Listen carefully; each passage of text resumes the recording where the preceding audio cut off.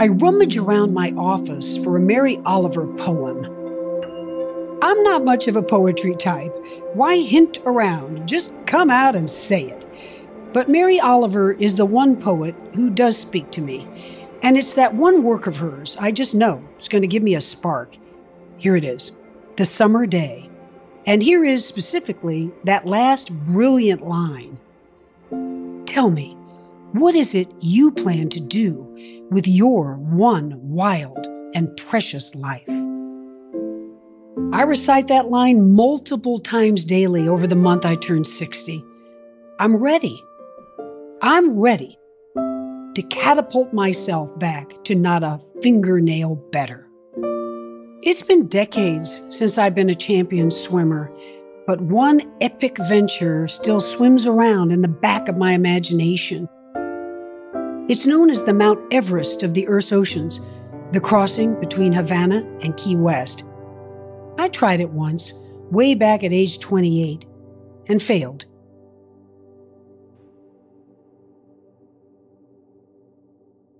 By the 1980s, Diana Nyad had left competitive swimming behind, embarking on a successful career as a sports broadcaster. But after a meeting with Superman actor Christopher Reeve, whose throw from a horse left him paralyzed from the shoulders down, she's reminded of a challenge that once fueled her early athletic ambitions. In today's meditative story, Diana, inspired by her encounter with Superman, recommits to living every day just past the limit of what seems endurable. In this series, we combine immersive first-person stories, breathtaking music, and mindfulness prompts, so that we may see our lives reflected back to us in other people's stories, and that can lead to improvements in our own inner lives. From Wait What, this is Meditative Story. I'm Rohan, and I'll be your guide.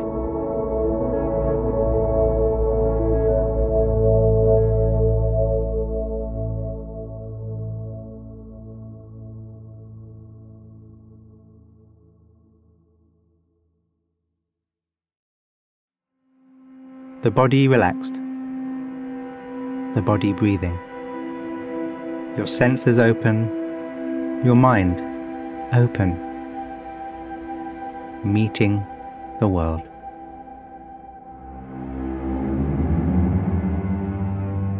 I'm stunned. His breathing through that respirator tube isn't so much a sip as it is a gulp. Christopher Reeve is backstage at a fundraiser event for stem cell research. It wasn't so long ago that he was larger than life. Superman, the epitome of strength and virility. Oh, it was a cruel moment. His fall from his horse. In a heartbeat, Christopher Reeve became a quadriplegic. His gulps from that tube gave him a stream of air to get out maybe 5 or 6 labored words. Chris loves athletes and their stories, and he recognizes that I've been retired from world-class sports for decades at this point, but he still asks me, what was the essence of your success as a swimmer? A makeup artist comes over to powder Chris's face. How can I pretend not to be shaken, to witness the life he now lives, strapped into this large contraption, his only movement possible by his eyes, his mouth? Come on, snap out of it. He's curious. He's asked you something. Get it together. Well, Chris, as a teenager, I came to my last pool race after getting up at 4:30 in the morning for 8 years. I didn't yet know my athletic talent lay out in the ocean. I remember it as if it were yesterday. I was walking down that pool deck in a daze. Chris, I can share with you, my chances that night were close to 0. Even after 8 years of working hard and believing. Well, my buddy Suzanne shook me. She said, "What in the world are you thinking about? You're in a fog." So Suzanne grabbed my shoulders, put her face within inches of mine, and she barked at me. Get up to those starting blocks. Blast off with every ounce of what drives you. And when you touch that wall, don't look around to see where you finished. Close your eyes. Close your fists. Say it out loud. I couldn't have done it a fingernail faster.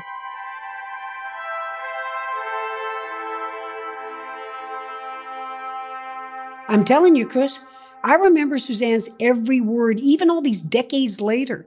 She told me, I guarantee you, you do it that way, you say it, you mean it, you will walk out of here with no regrets, no matter what happens. So, Chris, that's the way I swam that race, the last race of my youth. I walked off the pool deck that night with a philosophy for life.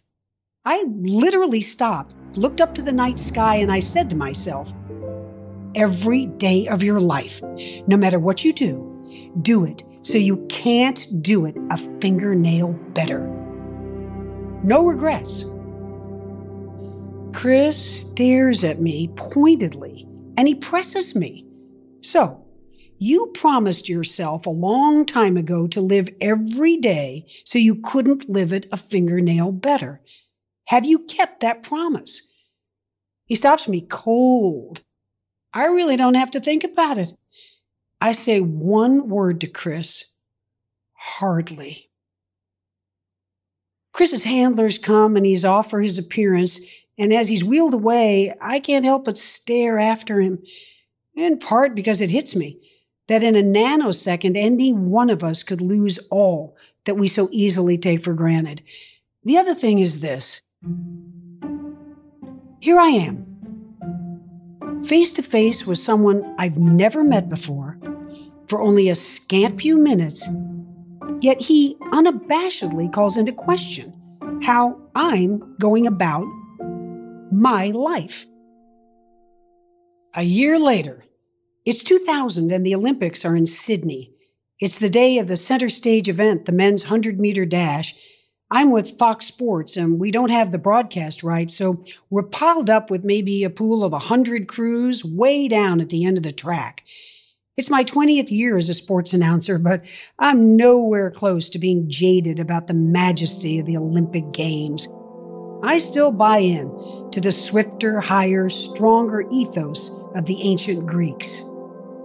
The gun sounds. Bam! After the race, a Dudley Do-Right-looking young announcer in the pool with us, carved jaw, no hair out of place, beams as he says to me, well, it just doesn't get any better than this, does it? Something suddenly washes over me. It's as if I've gone instantly deaf. The loud crowd, the pageantry, the track announcer, it all goes stone silent. I don't answer Dudley Do-Right. I don't even say goodbye to my crew. I pick up my backpack and I start walking. Not to the media bus, but through the outskirts of Sydney into town. It must be 6 or 7 miles that I'm walking. Not really taking in the sights, but more as if in a trance. I've got the wrong shoes for a long walk. Blisters are bubbling up on each heel. But I silently press on, all the way to the Sydney Opera House Bridge. I never complain about my career of following the best in the world pursue their excellence. But today, for the first time, gazing out across Sydney Harbor, I'm overwhelmed with an angst. It hits me hard. I'm merely a spectator. That's who I've become. A full-time spectator. I no longer chase my own dreams. I traipse around after others chasing their dreams.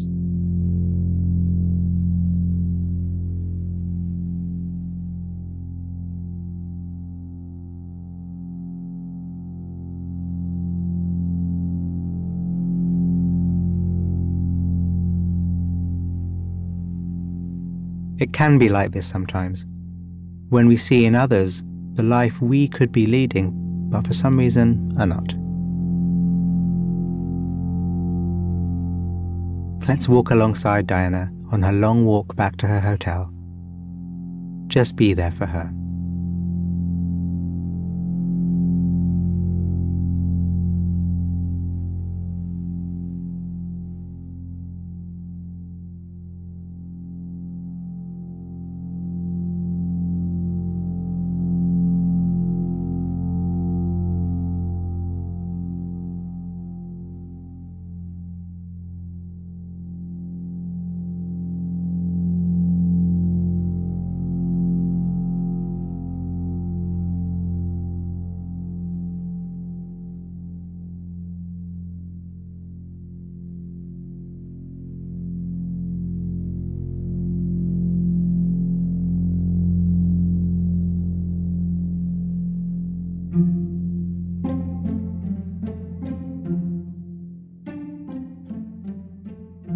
I rummage around my office for a Mary Oliver poem. I'm not much of a poetry type. Why hint around? Just come out and say it.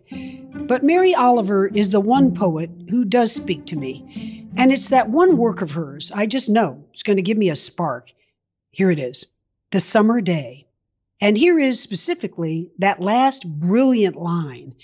Tell me, what is it you plan to do with your one wild and precious life? I recite that line multiple times daily over the month I turned 60. I'm ready. I'm ready to catapult myself back to not a fingernail better. It's been decades since I've been a champion swimmer, but one epic venture still swims around in the back of my imagination. It's known as the Mount Everest of the Earth's oceans, the crossing between Havana and Key West. I tried it once, way back at age 28, and failed. The list of obstacles is long and overwhelming. The dangerous sharks of the tropics, the summer storms that come in with no warning at 60 miles per hour, the deadly box jellyfish, the powerful Gulf Stream tugging you hard east when you need to swim north.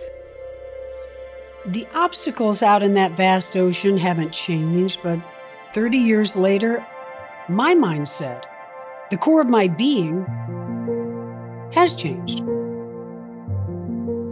At age 60, this isn't an endurance event to me any longer. This is the wake-up call to remind me how to live a life. Reaching the other shore is almost beside the point.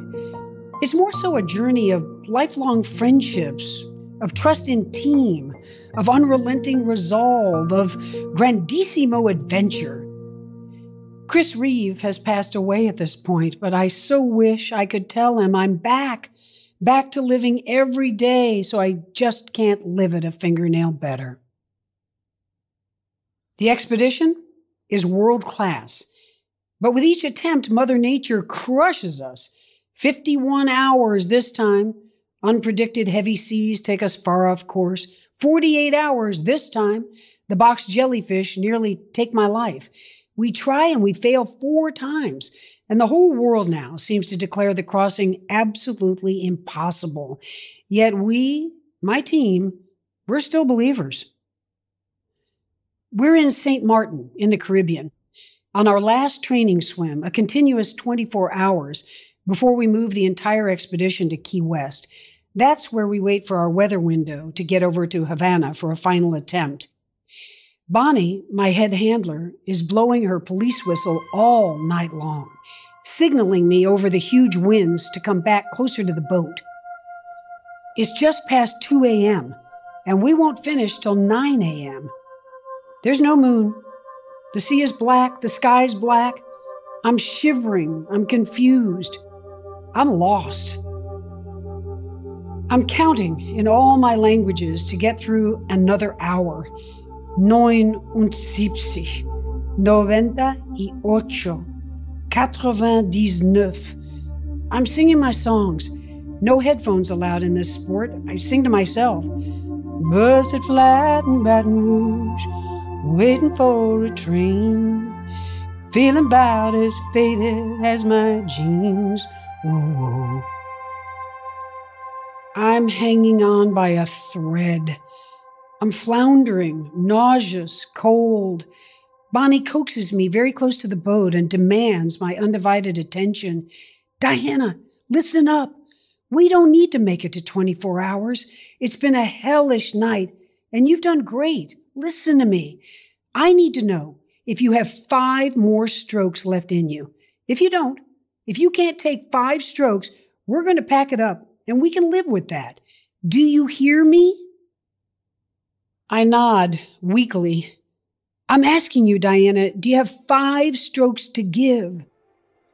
I'm childlike at this point. I think so.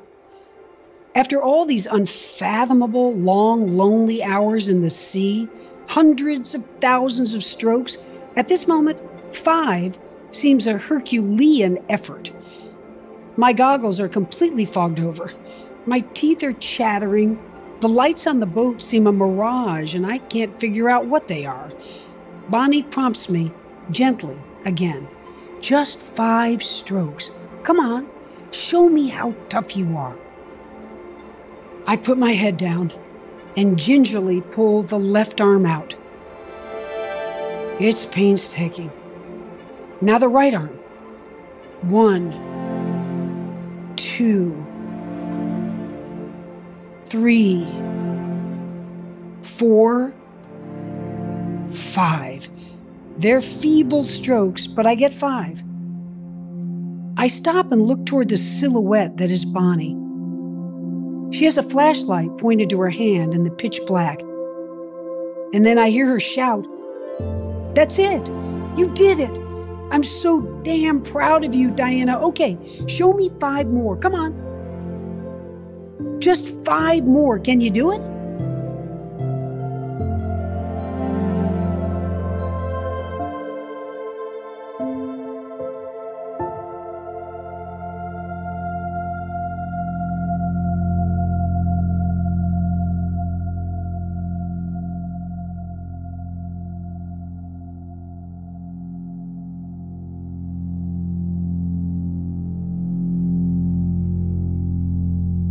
Just 5 more.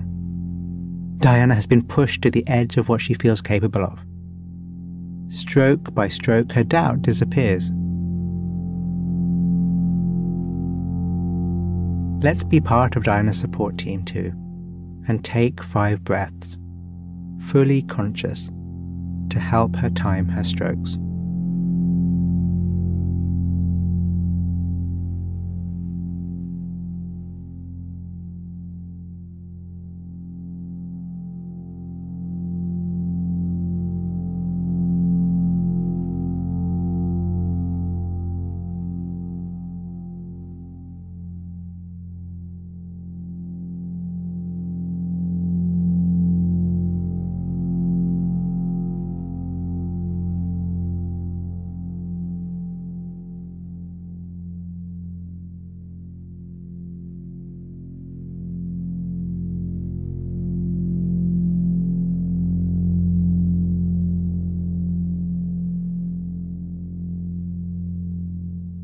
Bonnie knows well that the first rays of the sun will give me hope. She pushes me to get 5 more strokes over and over again for hours. Then, sure enough, dawn breaks at the horizon. Now I'm gliding again. The wind drops. The surface is glassy. My mind is happy again. My body's revived. I feel strong. For some mysterious reason, this morning, songs never before on my playlist start bubbling up in my mind, in my ears. His magical ukulele and his angelic voice singing over the rainbow and It's a Wonderful World waft across my brain. Somewhere over the rainbow. I have a sensation of being transcended to a higher place. I sense a lifting up. I'm swept away, swept across the sea. 9 a.m. Bonnie blows the whistle. She and the crew signal me to the boat. They're beat themselves. They erupt into applause when I pick up my head and rip my cap off. Bonnie's in tears. And I say to her, "Bonnie, you know why I'm going to make it finally this time? I've somehow this morning transcended from an athlete to a citizen of planet Earth. How many hours have I spent in the beautiful oceans of the world? But this morning is the first time I've fallen head over heels in love with this blue jewel of a planet of ours. I was just swimming these last few hours in utter awe.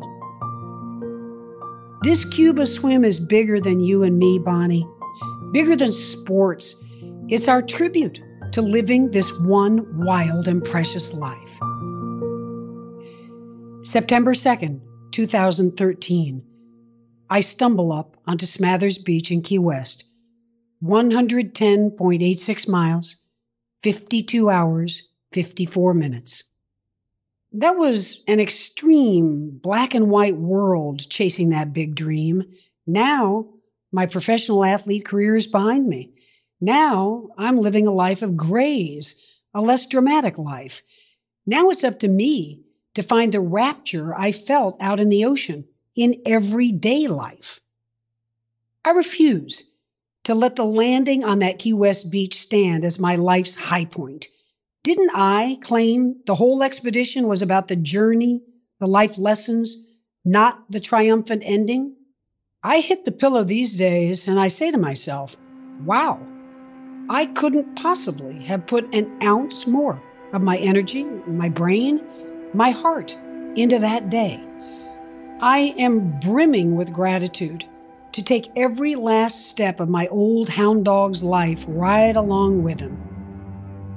As we stroll along the California shore, I'm reminded of the awe I felt out in the azure waters of the Caribbean. I get lost in laughing with my friends until we're giddy, the same way my teammates immersed ourselves in gazing together up at the 2 billion stars on a summer night. I'm the same person. I walk tall with that same character as the day I walked up onto that beach. Now, it's my time to step up as an activist for the polluted oceans I fell in love with. It's my time to tend to my treasured friendships as if they are Pulitzer Prizes. I'm flashing back to Christopher Reeve these days. Strapped down in that respirator machine, Chris was palpably confident.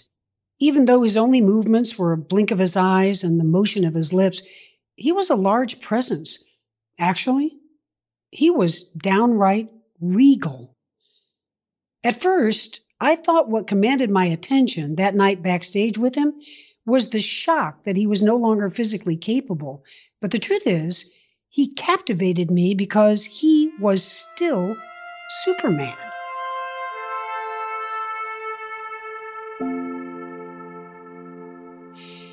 Chris lived for 9 years as a quadriplegic, yet there he was at those fundraisers, his ultimate grace on display, giving hope to the world for the day we can repair a severed spinal cord, nudging even a stranger like me not to leave herself any regrets. I'm 71 now, and it just so happens I've been pretty much the strongest, fittest, healthiest person I've known all my life. If I might say so, I have felt maybe a bit of a superwoman myself. But shocked to the system, I wake up these days with extreme pain in the shoulders, the hips, and the neck. It turns out I have a recently diagnosed condition called polymyalgia rheumatica. Listen, it's not quadriplegia. I'm going to be past this setback in some 1 to 3 years, but suddenly I've crashed into this new territory, into physical limitations I don't like. I don't want to accept. I need to dig down to my true grit now, and to my grace. This is my life test, far more demanding than my athletic test. I need to grasp onto the positives. Millions suffer worse. I'm turning to the resilience I see in so many who exhibit courage when up against loss and pain. I am meeting the call again of that one wild and precious life mantra. Determined to rise above this temporary medical duress. After Chris died, I recall wishing I could have told him, when in the rigors of training like a maniac, that I was back to living on full octane. Well, now, greeting the dawn without a world-class athletic enterprise on my horizon, again, I wish I could call Chris. Every waking hour of every day, Chris. New challenges, new joys, not a fingernail better.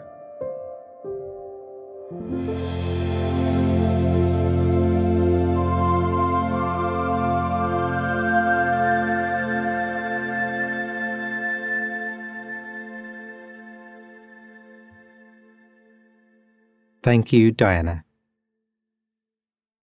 Tell me, what is it you plan to do with your one wild and precious life? That line from Mary Oliver's poem that Diana references is much loved, and for good reason. As Diana mentions, it's from The Summer Day, and it's just a wonderful example of how Oliver relates to nature and expresses the wonder that she finds there. That poem and that line is also dearly loved by many teachers in the mindfulness tradition. So let's use it as the inspiration for our closing meditation practice together. Tell me, what is it you plan to do with your one wild and precious life? Wild. Sit, stand, lie down, however your body is, whether moving or still, let it be. And sense into its wildness. For me, I can feel a pulsing energy in my hands and a chattering energy in the mind. What does wildness feel like in you? In the body? In the mind? In the body-mind?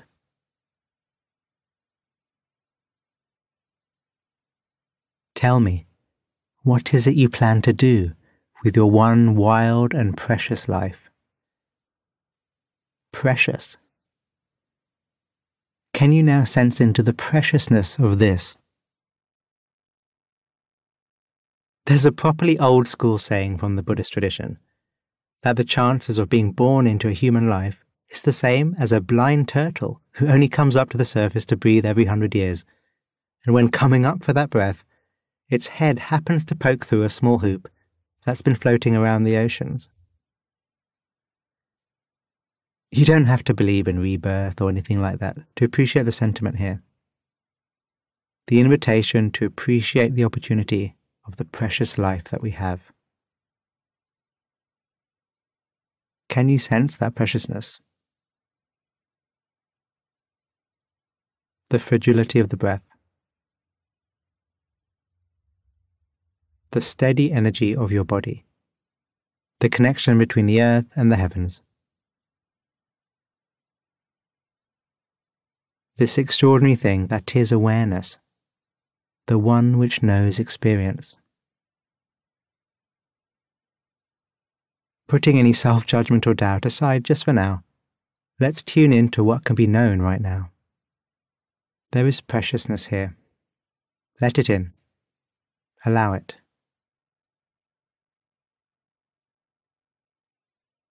Tell me, what is it you plan to do with your one wild and precious life? What is it you plan to do? And not answering it with words. Instead, let's answer it with our bodies. Set your intention with your body. Take the posture you want to express in the world. And feel it. Absorb it. Really inhabit it. This is your intention. This is your plan. I love it. Thank you, Diana. Thank you, Mary. And of course, thank you, all of you who have listened to this episode in different times and places, but connected all the same.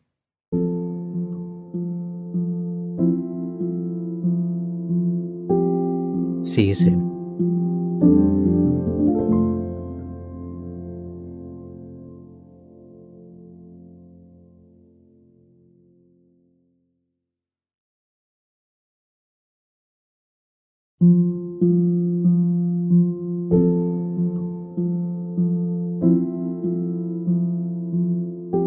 Meditative Story is a Wait What original in partnership with Thrive Global.